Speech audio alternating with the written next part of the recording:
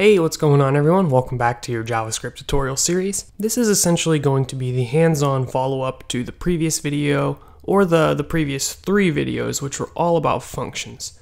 Now we're going to be practicing with some functions, getting a little bit more experience. So just follow along, we're going to create a function and just talk about it. Are you looking for a JavaScript web development bootcamp? What about an iOS bootcamp? DevMountain offers classes online and in person with housing at no additional cost. Learn how to build real-world applications and get a job in the industry through DevMountain's career-centric program.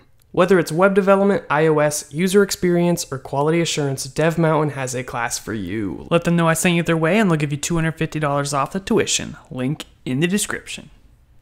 So what we're going to do is we're going to create a power function.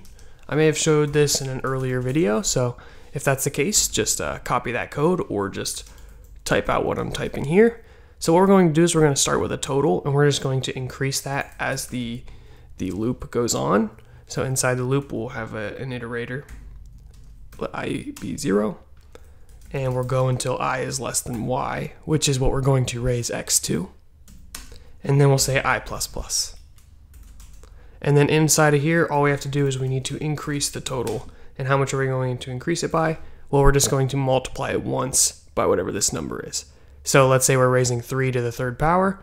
We're going to multiply total by 3 times, which will give us the correct value, which I think would be 27.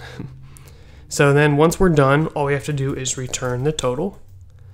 And then outside of here, we can give it a test. We'll say console.log, and we'll say power raise 3 to the 3rd power. And I'm going to wrap all of this code inside of curly braces. Tab that over. And there we go, we should be good to go. Now let's run this, give it a try, and you can see the result is 27. So it appears our function pow is working correctly. Now we have 2 distinct parts here. We have the function declaration and the function invocation. So here we're declaring the function, and here we are invoking the function right inside this console log. It returns a number, that number gets passed to this console log, and it's outputted to the screen. That's how the workflow works. The parameters are the x and the y. The arguments are the 3 and the 3. So you know there's a difference between parameters and arguments. Parameters are the variables that hold what we pass in, and the things we pass in are known as the arguments. You can create a function like this, but you can also assign this function to a variable. So if you wanted to do that, we just need to change this by prefixing it with something like let myfunc and then assign it what we just typed out. Now, instead of referring to it by pow, we would refer to it by myfunc, like so. Refresh. Myfunc is not defined. That's because I need to capitalize the F here. Do a refresh, 27. Now, in this situation, we're giving it a name here, but this is actually unnecessary because we're giving it a name here. So what we can do is we can just get rid of that, do a refresh, and it's still 27. So it seems like there's lots of different ways we can create this function, so how are we supposed to know which one we want to do?